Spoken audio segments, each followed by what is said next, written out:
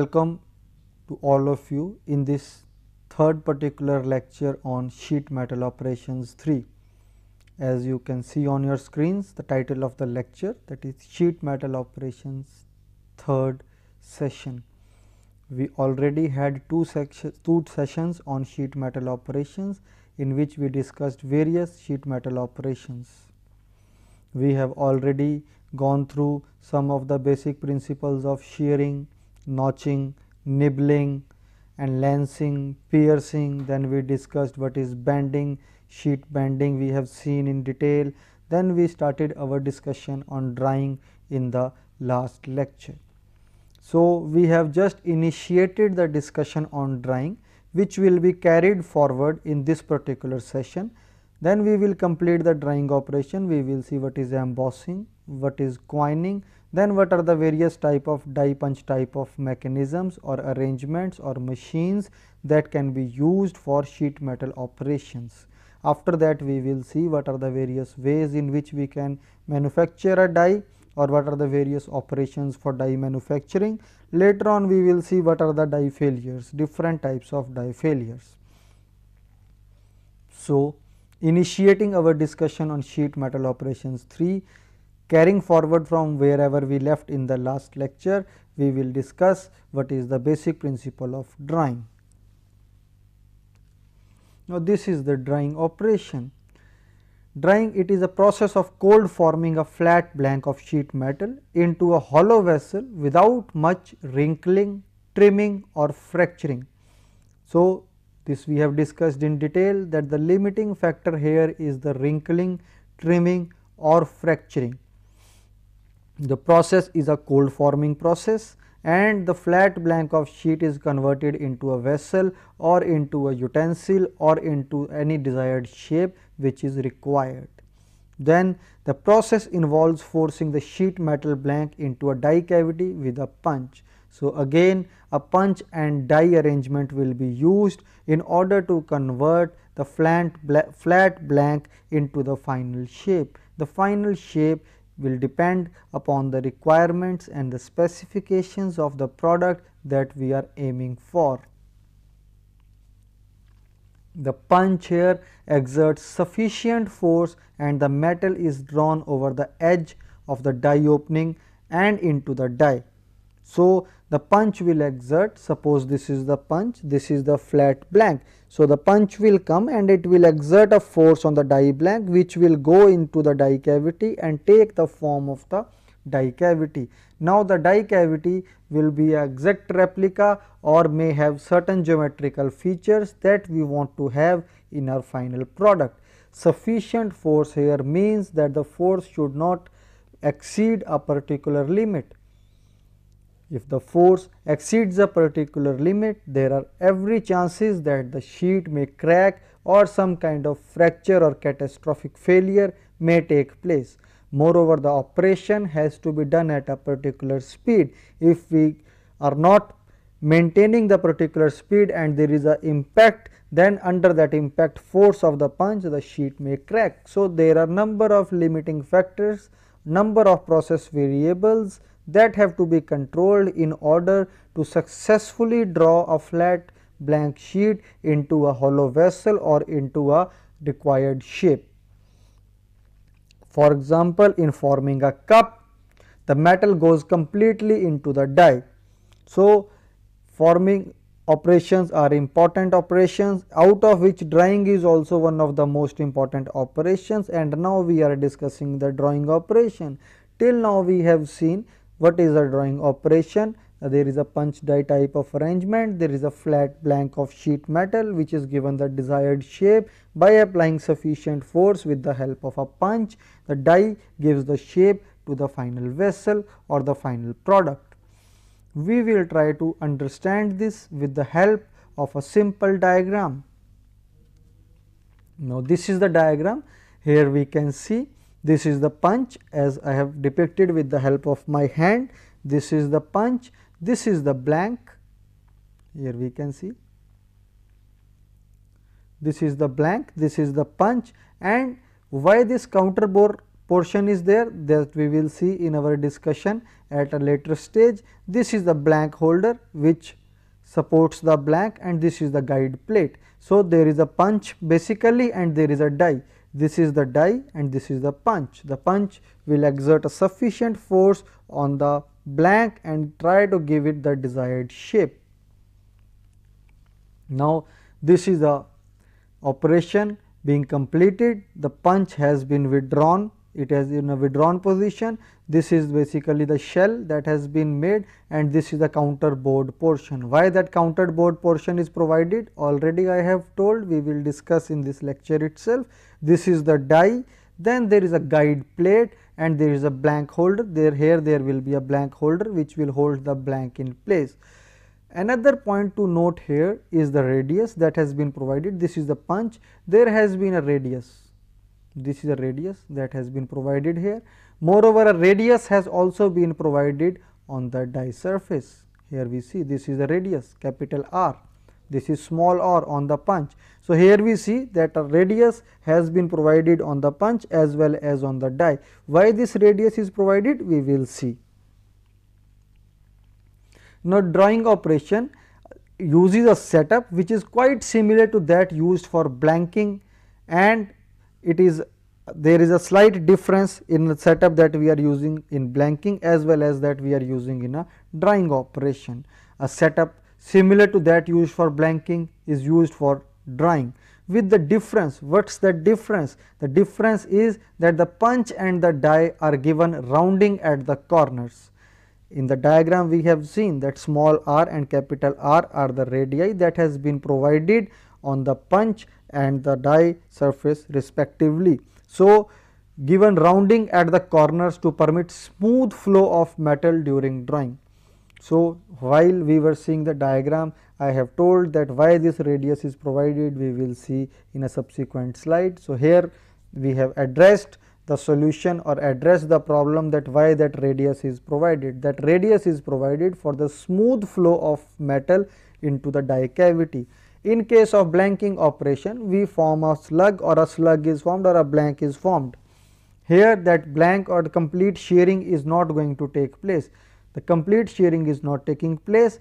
The metal is deforming under the force of the punch to give the desired shape as is required. So, where for that deformation the metal has to enter into the die cavity, and when the metal flows over a rounded corner, the chances of any type of failure, any type of crack, any type of fracture are minimum.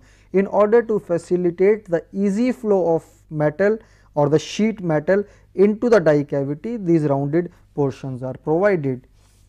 Moreover, the blank of appropriate dimensions is placed within the guides on the die plate. So, the blank is of appropriate dimension. What is that appropriate dimension? That we will see in the subsequent slide. So, depending upon the final volume, the final shape of the product that we want to make, we can take a decision that what should be the appropriate dimension of the blank size or the flat sheet metal which has to be used for getting the desired accuracy as well as the desired shape as well as the desired dimensional control over the final product. Now, in case of the drawing operation, the punch descends slowly. Already I have told that the speed of the punch is also very important. If the punch comes at a very fast pace and hits the sheet metal, it is going to create a hole or it is going to pierce into the sheet metal. That is not required. This is not a piercing or a punching operation, it is a drawing operation. So, the speed of the punch has to be controlled so that the impact is not there. It is not a impact phenomenon or impact process, it is a process where the gradually the punch has to give a shape to the sheet metal. So, the punch descends slowly on the blank and metal is drawn into the die. So, when the punch comes in contact with the blank, it exerts a sufficient force and the blank is forced into the die and the blank is formed into the shape of the cup as the punch reaches the bottom of the die. So, when the punch comes in contact with the sheet metal blank and it exerts a sufficient force, the metal goes into the die and takes the form of a cup, and takes the shape of a cup as the punch reaches the bottom of the die. Now comes the important point, that why that counter board portion was provided. Now when the cup reaches the countered board portion of the die, the top edge of the cup formed around the punch expands a bit due to the spring back. Now we see that there is a blank. When a punch is coming in contact with the blank, it is forcing the metal into the die cavity. Now when the punch reaches the bottom and the process has been completed, the cup that has been formed, it opens up slightly. Why that opening up takes place? Because of the elastic recovery, which we call as the spring back action. Now because of the spring back, slight opening of the at the edge of the cup that has been formed, that takes place. Now because of that spring back, as it opens up, while the punch retracts its path back or the punch moves up, this particular cup that has been formed strikes against the countered board portion and falls down.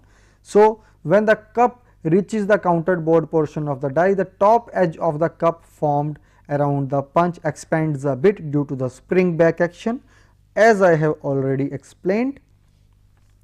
On the return stroke of the punch, when the punch is coming up, the cup is stripped of the punch by this countered board portion. As the cup has opened up a bit, the edge of the cup has opened up because of the spring back action. When the punch retracts back or comes up, the countered board portion will help in the stripping up of the cup that has been formed with the punch. Otherwise, if this portion is not there, the cup that has been formed and is attached to the punch, sometimes the cup may be attached to the punch. Why? Because suppose we are using a lubricant, then because of the thin film that is developed between the cup as well as the punch, the cup may be attached to the punch and it may try to come up with the punch. That is not required. So stripping up of the cup is required, which is easily facilitated by this countered board portion. Now we try to address another term, that is shallow drying. The term shallow drying is used when the height of the cup formed is less than half its diameter. So very easy to understand that whenever the height of the cup that has formed is less than half its diameter, that particular process or that particular drying operation is called shallow drying. Now when drying a deeper cup, that is when the height is greater than half times the diameter, the chances of excessive wrinkle formation at the edges of blank increases. So whenever we are going for shallow drying, there are chances that no wrinkling will take place, but whenever we are drying a deeper cup where the height is greater than half times the diameter, the chances of excessive wrinkling may be there, or excessive wrinkling may take place, which will limit the use of the cup, or even if the cup has been formed or even if the shape has been formed, it has to be subjected to a subsequent trimming or a machining operation in order to give an acceptable quality level to the wrinkles or to the edges of the cup. Now as the drying process proceeds, the blank holder stops the blank from increasing in thickness beyond a limit and allows the metal to flow radially. So it is very clear, very plainly it has been written, as the drying process proceeds, when the drying process will proceed, the blank holder, now we see that in the basic figure of drying process there was a label that was depicting the blank holder. So why was that blank holder present there? The blank holder stops the blank for increasing in thickness. So there are chances that the thickness of the blank may increase or it may decrease. So in order to check that increasing of the thickness of the blank, this blank holder is provided and it checks the increasing of the thickness beyond a limit and allows the metal to flow radially. Now the metal has to flow radially, so it allows the metal to flow radially and check the increase in the thickness of the sheet or the thickness of the blank. That is why a blank holder is provided on the blank. Then the limiting thickness is controlled by the gap between the die and the blank holder. Now there is a blank holder, there is a die surface. In between we are placing the blank or the sheet which has to be deformed, which has to be drawn into a usable item. Then the gap is adjusted between the die as well as the blank holder, or by a spring pressure in case of a spring loaded blank holder. So, now the blank holder which is there, suppose this is the die surface, on top of that there is a blank holder. This blank holder can be spring loaded also. Now, this gap has to be adjusted between the die surface and the blank holder. So, this can be adjusted in any number of ways. It can be adjusted using a screw type of arrangement, or it can be adjusted in case of a spring loaded type of a blank holder. Now, in case of a drawing operation, some lubricant is generally used over the face of the blank to reduce friction and hence the drawing load.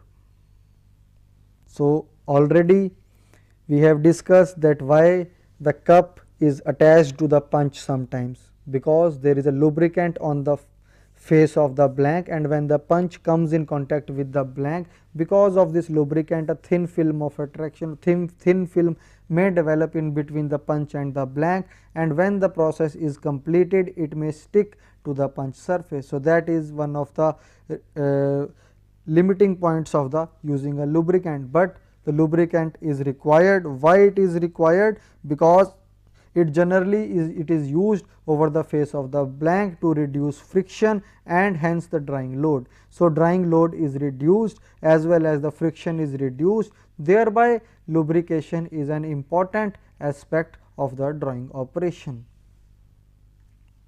Now, what should be the appropriate blank size? Now, blank size is important. Why? Because whatever shape that we want to make depends upon the blank size. Suppose we take a smaller blank size, and whenever we press it with the help of a ram, the shape that we get may not be a complete shape, because the appropriate metal is not, the sheet is not there. So, the size of the blank also plays a very important role. So, it is generally difficult to find the exact size of the blank. Suppose I take this much size of a blank and I use a punch. Suppose I punch it like this. Now, the final shape that I will get depends upon the size of the blank. If the blank is of larger size, then sometimes some metal is left out and it will be some kind of wrinkling may appear on the edges. Moreover, if the size is very small, I may not get the exact shape that we want to make. So, it is generally difficult to find the exact size of the blank needed for drawing a given cup, because of thinning and thickening of the metal sheet during the drawing operation. Now, sometimes the sheet may become thin at some particular sections, and at other particular sections the sheet may become thick. So, this thinning and thickening action of the sheet, metal sheet, usually makes it very difficult to exactly get the size of the blank that is required to form a cup. There are simple relations that help us to determine the blank diameter d. So, using some mathematical equations, using some mathematical relations, we can estimate that what should be the diameter of the blank size for making our final product. Although it is difficult because of thinning and thickening of the metal sheet and at some particular sections, but still using analytical or mathematical formulations, we can sometimes arrive at an approximate value of the diameter which should be required for forming a cup. Now, these are some of the formulations or mathematical formula that can be used to get the blank size diameter. Now, d is the diameter of the blank size. The following simple relations can be used for determining the blank diameter d. Now, blank diameter capital D, it is equal to square root of d square plus 4 times dh minus 0.5 times r. Now, this particular equation we will use when d is greater than equal to 20 times r. What is this r? What is d? What is h? D is the outside diameter of the cup. H is equal to height of the cup, and r is equal to corner radius on punch. When we saw the basic drawing operation, we have seen a corner radius is given. A corner radius is given on the punch. Moreover, a radius is also given on the die surface, that was given by capital R. So, this is that small r, that is the radius that is given on the punch. So, R is the corner radius on the punch, H is the height of the cup, and D is the outside diameter of the cup. Now, depending upon these features, we can very easily calculate that what should be the approximate dimension or the diameter of the blank size. Now, capital D depicts, as we have seen, the blank diameter. So, blank diameter D can be calculated as square root of D square plus 4 times DH minus 0.5 times R. What are this D, H and R? That we have already seen. Now, this equation will be particularly used when D is greater than equal to 20 R. So, when the outside diameter of the cup is greater than 20 times the corner radius of the punch, that particular situation, under that particular condition, we are going to use this particular relation for calculating the blank diameter. Similarly, another equation, that is square root of D square plus 4DH minus 0.5 R. This particular equation we will use when D, that is the outside diameter of the cup, is between 15 R and 20 R, that is 15 times the corner radius of the punch and 20 times the corner radius of the punch. So, whenever the outside diameter of the cup is in between 15 R and 20 R, we are going to use this particular relation to calculate the blank diameter. Similarly, there is another particular condition, that is when the outside diameter of the cup is between 10 R and 15 R, and that particular condition we are going to use this relation, that is the blank diameter capital D is equal to square root of D square plus 4 times DH minus 5 times R. So, once again, just to summarize what is D, H and R, D is the outside diameter of the cup, that is small d we are talking now, capital D gives the blank diameter, small d is the outside diameter of cup, H is equal to the height of the cup, and R is equal to the corner radius on the punch. So, we can see that although it is quite difficult to estimate that what is going to be the exact blank diameter for a given height of a cup that we want to form, but still using these mathematical equations we can easily estimate that what is required, what is the size of the blank diameter required to form a cup. So, we have seen in case of bending in the previous lecture that a bending force is required to bend the sheet metal at a particular angle. Similarly, a drawing force is required for drawing operation, for drawing cylindrical shells having circular cross section. So, we are talking about cylindrical shells only which are having circular cross section. The maximum drawing force P, so capital P denotes the maximum drawing force, can be determined by the relation. So, this is the relation for calculating the drawing force. Now, this is given by capital P, that is the drawing force is equal to K multiplied by T multiplied by D multiplied by T multiplied by Y. So, there are some parameters. What are these parameters? That we will discuss now. This is the equation. D is the outside diameter of the cup, T is the thickness of the material, Y is the yield strength of the material, and K is the factor whose value is approximately equal to D by D 0.6, and capital D is the blank diameter. So, this capital D, this is the blank diameter, small d is the outside diameter of the cup. So, depending upon this drawing force we can calculate. Now, we have seen that what is the drawing force requirement. We have seen what is the drawing operation, what are the different types of drawing operations we have seen.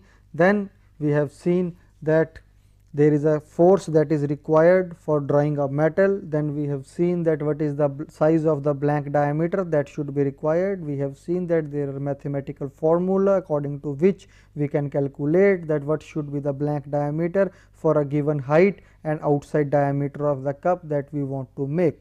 Now, finishing our discussion on the drawing operation, we will now shift our attention to two other important processes of sheet metal operations, that are embossing and coining. So, what is basically the embossing process? Now, embossing is an operation in which sheet metal is drawn to shallow depths with male and female matching die. So, the depth in case of embossing is not too much. In case of drawing, we have seen the depth is substantial, but in case of embossing the depth will not be too much, it will be a very shallow depth. So, embossing is an operation in which sheet metal is drawn to shallow depths. Already I have told the depth will not be as comparable to as was in the drawing operation, and with male and female matching dies. So, here male and female matching dies will be used, whereas in case of drawing operation where we wanted to have a appreciable depth, we were using a punch and a die type of arrangement. Here we will use a male and female type of matching dies. We will try to understand it with the help of a very simple diagram. Here we will have a male and female matching die, in between we will have a sheet metal, and on that we can form a embossing. Now, where is the use of this? The operation is carried out mostly for the purpose of stiffening flat panels. So, if flat panels are there, if we want to stiffen them, if we want to increase their stiffness, then we can go for stiffening of flat panels with the help of embossing operation. The operation is also sometimes used for making decorative items like number plates or name plates or jewelry. Sometimes we might have seen that some number plates of some of the vehicles have some embossed number. So, they have been raised. So, the out in the particular plane of the sheet we see that some numbers are raised. So, that raising of the numbers, that is called embossing. The increasing the depth is a shallow depth, it is not too, the depth is not too much, it is considerably less as compared to the drawing operation. So, the operation is also sometimes used for making decorative items like number plates or name plates as well as jewelry items. So, letters, numbers and designs on sheet metal parts. So, sheet metal part, there can be numbers on sheet metal part, there can be certain designs on sheet metal part. Sometimes we have some decorative, we have seen that in our houses we have some decorative paintings etc., some decorative images of gods that have been embossed on the sheet metal can be produced by this operation. So, we can have letters, numbers embossed on the sheet metal. So, this is a diagram where we see that this is the workpiece, this colored portion, this is the workpiece, and this is another section of the workpiece, and these are some of the areas which have been embossed. So, these can be any numbers or these can be any alphabets. So, depending upon what do we want to have on a sheet metal, what do we want to print on the sheet metal in the embossed manner, we can select a particular male and female type of die. So, this die here we can see this is a male die, this is a female die, and in between we place our sheet metal. So, whenever these male and female parts will meet, we will have embossed portion here. So, the sheet metal will be embossed. So, this is the embossing operation with the help of two dies, that is the male die as well as the female die. So, here we can see that the workpiece has been embossed. These are the embossed sections, this particular section, as these dotted lines show the position of the section on the sheet metal. This is the complete sheet metal. This is the section where embossing has taken place. This has been clearly outlined here with the help of this dotted line. This is the particular section here in this view, and this is the section in the other view. So, this is the section which has been embossed. So, this is the basics of the embossing operation that we can carry out on sheet metal in order to print letters or numbers or some decorative paintings, etc. So, that was all that we discussed regarding the embossing operation. So, after embossing we are going to address another important operation, that is coining operation. So, coining can also be done on sheet metals. So, coining is a severe metal squeezing operation in which the flow of metal occurs only at the top layers of the material and not throughout. So, in case of coining, only at the top layers only the deformation or the flow of metal will take place. It will not take place throughout, only at the top layer, and it is a severe squeezing operation. So, too much of pressure will be applied in order to impart very intricate details on the surface of the sheet metal. So, the operation is carried out in closed dies mainly for the purpose of producing fine details such as needed in minting coins and medals or jewelry making. So, very fine details when we have to imprint onto the surface of a sheet metal, we will go for the coining operation. So, we can take out a coin, a new coin from our pocket and see that there are so many fine details on the coin. So, how those details have been imprinted? That details have been imprinted using a closed die type of a metal forming operation under a high value of loading. High value of loading means that the pressures that are exerted are very high in case of coining operation. The blank is kept in the die cavity and the pressures as high as 5 to 6 times the strength of the material are applied.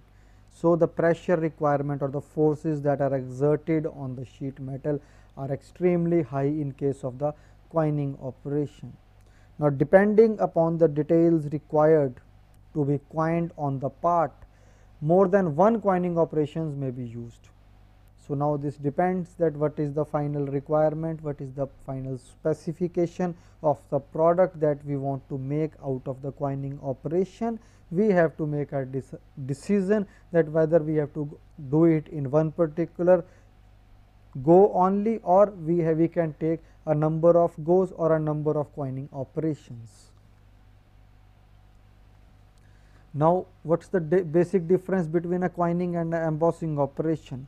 The difference between coining and embossing is that the same design is created on both sides of the workpiece in embossing. One side is depressed and the other raised. So, we have seen in the basic diagram of the embossing process that there is a male as well as a female die. The male die has some protrusion and the female die has some cavity. Now, this protrusion will go into the die cavity or the cavity on the female die, and in between sheet metal will get the shape of the protrusion. But here in case of the coining operation, a different design is created on each side of the workpiece. We can see that if we take out a coin, on one side there is another design, on another side there is another design. In case of embossing, this on the male die, the protruding portion will go into the cavity, opposite cavity on the female die, and in between sheet will get the desired shape. So, the basic difference between embossing and a coining operation is that in embossing we will get similar type of design. On one side it will be raised, on other side it will be cavity, whereas in case of the coining operation we will get different designs on the different sides of the coin or the different sides of the part that we are coining using the process of coining operation. Now, we come on to another important aspect of metal forming, that is die and punch. We have been discussing different types of metal forming operations. In metal forming operations, we discussed what are the different types of sheet metal forming operations. In sheet metal forming operations, we have seen that different types of die and punch arrangements are there. Sometimes the die is given a radius to ensure the smooth flow of the metal into the die cavity. We see that there is a blank, that blank is punched. When using the punch we apply sufficient pressure, the metal flows slowly into the die cavity, then that radius is provided on the die. So, there are different types of mechanisms where the punch and die are used. So, we will try to address and we will try to understand what are the various mechanisms of die and punch assembly or die and punch operation. Now, this diagram we have already seen when we saw the basic principles of shearing, when we discussed what is punching, what is blanking. We have seen this diagram earlier also, but here we would like to understand this in a bit of greater detail. Here we see, if we closely observe this particular diagram, three views are given of the operation. If we see, this is the basic view, we have a punch, this is the punch. One point to note here, although most of you might have noted, this is die and punch set for blanking operation. So, if some of you have not noted the point, I would like to illustrate it, that see the edge here, the edge of the punch, this particular point, suppose I call it A and this particular point B. A and B are very fine, these are very fine edges with no radius that has been provided. This is a blanking operation, mind you. Now, this is the die is also shown here, this is the die, and this particular point, suppose I call it C and this particular point we call it D. Now, C and D also have not been provided any radius. Point A and B on the punch and C and D on the die have not been provided any radius, whereas in case of a drawing operation there was a small r, that was small radius was provided on the punch, and similarly a capital R, a radius corresponding to capital R was provided on the die surface. Why was that provided? In order to have a smooth flow of the sheet metal into the die cavity with the exertion of force with the punch. But in case of blanking, no such diameter on the or the radius on the punch as well as the radius on the die have been provided. Now, we can see that this is the basic die and punch blanking operation. Now, this is the direction of the feed. Direction of the feed means that this is the blank or the stock. Here we will call the blank as a stock, in which from which we have to make our blanks. Now, this is the workpiece that is we have made. So, this is the stock that is fed from here. In another view of the same diagram, we can see this is being fed from here. So, this is the scrap. We have seen that after the punching, whatever we get is a scrap in case of blanking operation. In case of punching operation, this would have been the workpiece, but in case of blanking operation, this is the scrap. So, now see, this is the axis and this is the punch. Now, punch is making the workpiece out of this stock. This stock is being fed from this direction. Now, when the stock is being fed from this direction, there is a position where the blank has to be formed. Now, this is the exact position where the punch has to go and form the blank. Now, how to locate the this particular metal sheet at that particular, how to secure this particular metal sheet at that particular position? We have a stop pin type of arrangement here. Here we can see this is a stop pin. From this direction, when we feed the stock, this will go and hit this stop pin, which will stop the feed of the metal, and on top of this there is a punch. There is another arrangement for exact positioning of the sheet under the punch, or the centering of the sheet under the punch. What is that? If we see another view of this particular diagram, here we see there is a backstop. This is the backstop. So, this particular center where the blanking has to be done, we will locate this using this backstop as well as this stop pin. So, stop pin and backstop are used for exact securing of the metal sheet at a location under the punch where the blanking has to be carried out. Moreover, here we can see that there is a die clearance angle. This is the die clearance angle. So, why this die clearance angle is provided? This is the angular die clearance. You can see that it has been specified in term of an angle. So, this die clearance angle or the angular clearance, why this is provided, this we will see and we will try to understand it. Another important point is that there is a stripper plate that has been provided here. Why this stripper plate is provided? When the punch, after performing the operation of blanking, it comes up, there is a tendency that it may try to lift this stock plate along with the punch. The punch goes in this direction, performs the blanking operation, and then it retracts its path. This is the path of the punch. When it retracts its path, there is a tendency that this stock may get lifted along with the punch. In order to avoid that kind of a lifting, there is a stripper plate that will strip off this stock from the punch. So, the important points that we have noted here in this particular diagram, we will see and we will review this, we will summarize this again, but here when the diagram is there on your screen, you can see that what are the important points we have addressed here.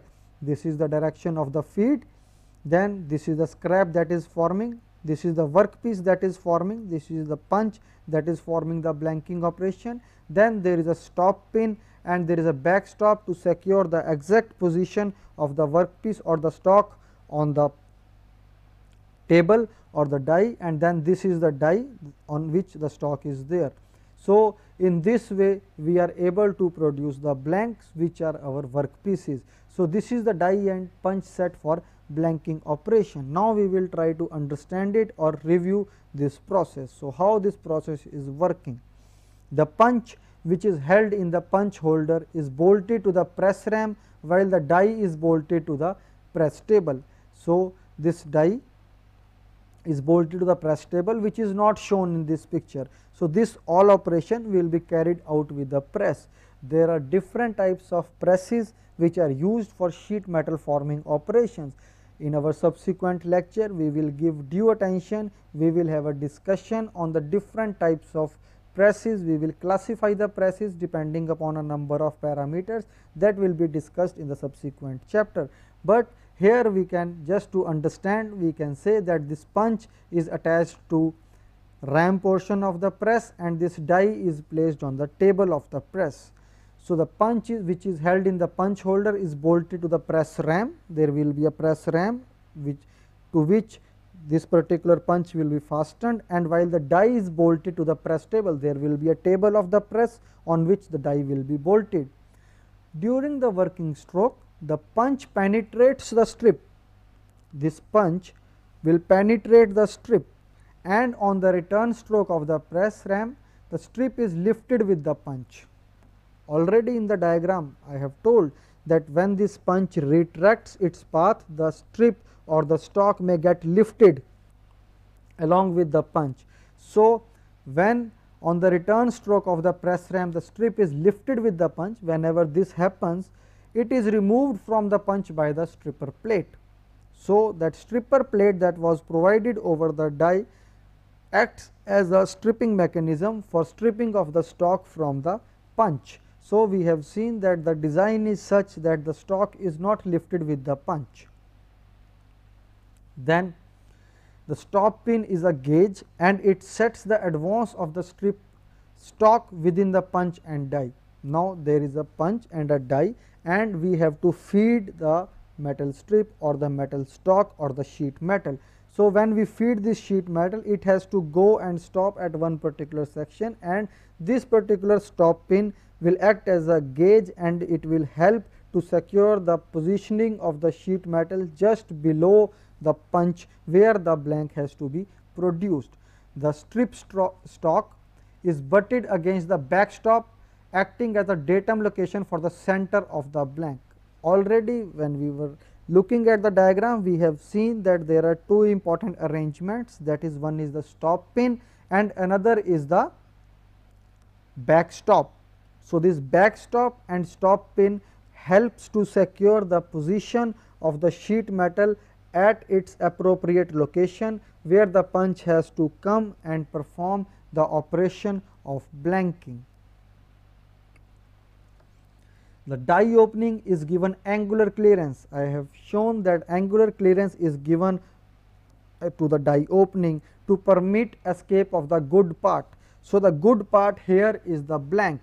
So, a sheet is being blanked with the help of a punch, and the blank that is formed with the help of a punch is the useful product in case of the blanking operation. Whereas, in case of the punching operation, as we have already discussed in our first lecture on sheet metal operations, that was sheet metal operations 1, that in punching the other portion or the other portion that is left is the usable part, but in case of blanking, the blank that has been punched off is the usable part, or that is the good part. The waste skeleton, here we are calling it as a waste skeleton, but in case of punching this will be a usable part, that will be the finished part. So, the waste skeleton of the stock strip from which the blanks have been cut. So, blanks have already been cut, and blanks are our work pieces, blanks are the jobs that we want to make out of the blanking operation. So, whatever is the waste material or the waste skeleton of the stock strip is recovered as the salvaged material. So, whatever is that particular portion that has been left over is salvaged. So, one particular example of this type of operation, although not in case of sheet metal operations or sheet metal forming, is there is a large blank of rubber out of which the different chappals or the different footwear have been stamped out. So, that can be one particular example of stamping operation in which whatever has been stamped out is our final product and the remaining is a waste product. Now, the clearance angle provided on the die depends on the material of the stock as well as its thickness. Now, how much angle to provide? Why the angle is provided we have already seen, so that the blank can easily come out of the die, but how much clearance angle should be provided, that depends upon the material. Now, sheet metal can be made up of a number of different types of material depending upon that what is our final requirement or what is the final product that we want to make. Now, whatever angle has to be provided, that depends upon the sheet metal or the material of the sheet metal, as well as it depends upon the thickness of the sheet metal. So, the clearance angle provided on the die depends on the material of the stock as well as its thickness. Now, for thicker and softer materials, now depending upon the material means it can be a hard material, it can be a soft material, it can be a ductile material, it can be a malleable material, depending upon the qualities of the material. If the material is thicker and it is a softer material, generally high angular clearance is given. So, if the material is thicker, suppose the sheet thickness is considerably higher, as well as the material is soft, then we will have a higher angular clearance, whereas in most cases 2 degree of angular clearance is sufficient. Now, angle will always be specified in terms of degrees only, we can't specify the clearance in terms of millimeter. Here the clearance, that is a general trend, that 2 degree of angular clearance is sufficient in most of the cases. Now, we will see the importance of clearance. Now, in blanking operation, the die size is taken as the blank size. Now, blanking operation, we see that the die size, there is a size of the die that has been provided. In the very first diagram we saw that there was a size of the die and there was an angular clearance that was given by an angle alpha that was provided for the easy release of the blank. Now, in blanking operation, the die size is taken as the blank size, that is the blank size is our final size that we are preparing, that we are manufacturing here. So, the die size that we are die opening, that we are providing at the top will be equal to the size of the blank that we want to produce. So, the die size is taken as the blank size and the punch is made smaller, giving the necessary clearance between the die and the punch. So, here we can just see that in case of blanking operation, the die is made exactly to the size of the blank. Moreover, the punch is given the clearance is always given on the punch. Now, we can see that in case of the blanking operation, die size is equal to the blank size. So, whatever is our final product, it will be equal, the die size will be equal to the final product that we want to make, but where we are going to provide the clearance, the punch size is equal to blank size minus 2 multiplied the clearance, 2 times the clearance.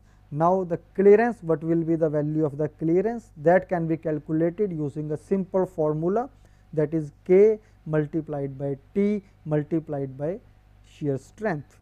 Now, SS is the shear strength of the material. So, we can see that clearance is also dependent upon the material of which we are going to make the blank. Why? Because in deciding upon the clearance, the shear strength of the material is coming into picture. So, in depending upon the shear strength of the material, depending upon the thickness, here we can see T is the thickness of the sheet metal stock. So, depending upon the thickness and depending upon the shear strength of the material, we have to decide that what is going to be the clearance and what is the size of the punch, because the size of the punch is also dependent upon the clearance. So, we calculate the clearance using this simple mathematical equation, that is clearance is equal to K multiplied by T multiplied by SS. So, we have seen that we have shear strength here, thickness of the sheet metal here, and what is K? K is a constant whose value may be taken as 0.003. So, depending upon a constant, depending upon the thickness of the sheet metal, depending upon the shear strength of the material, we can calculate the clearance, and when we know what is the clearance that has to be provided for this particular material and for this particular thickness, we can decide on the size of the punch, and die size will be exactly equal to the blank size. So, depending upon our final product that we want to make, we can make a decision regarding the size of the die. We can also make a decision regarding the size of the punch. The clearance will be provided on the punch and the die size will be equal to the blank size when we are talking about the blanking operation. But this scenario may change if our operation is changing.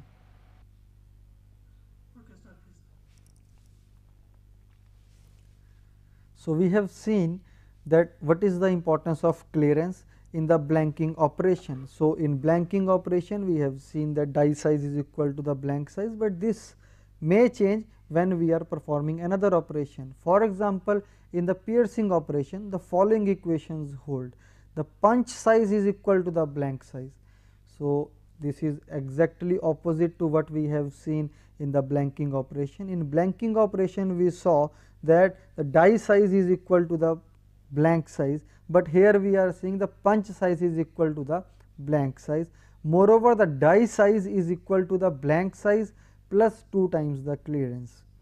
So, here we are providing the clearance on the size of the die, whereas in case of the blanking operation we were providing clearance on the size of the punch. Here we are providing the clearance on the size of the die, as die size is equal to blank size plus 2 times the clearance. Now, clearance again can be calculated as K multiplied by T multiplied by SS. So, what is K, T and S? As already has been discussed for the blanking operation, the clearance is given by a constant K multiplied by the thickness of the sheet metal multiplied by the shear strength of the metal that we are using for making the piercing operation.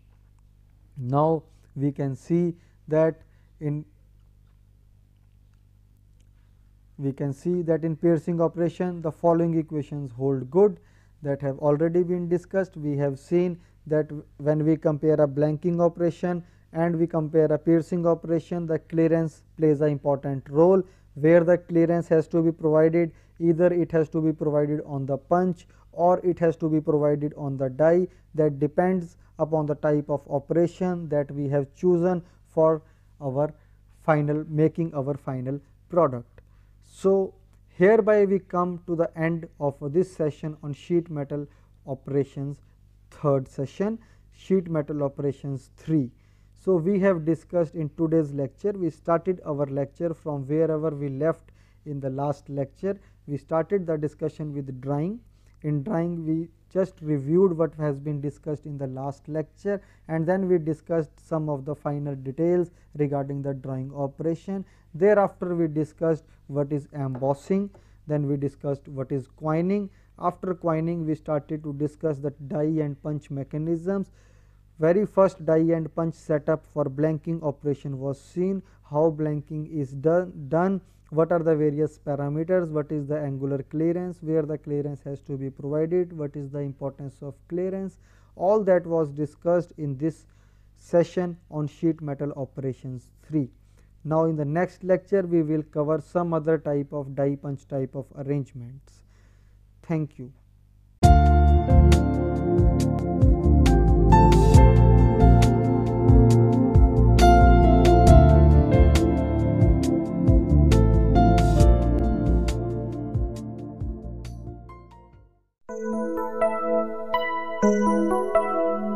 Thank you.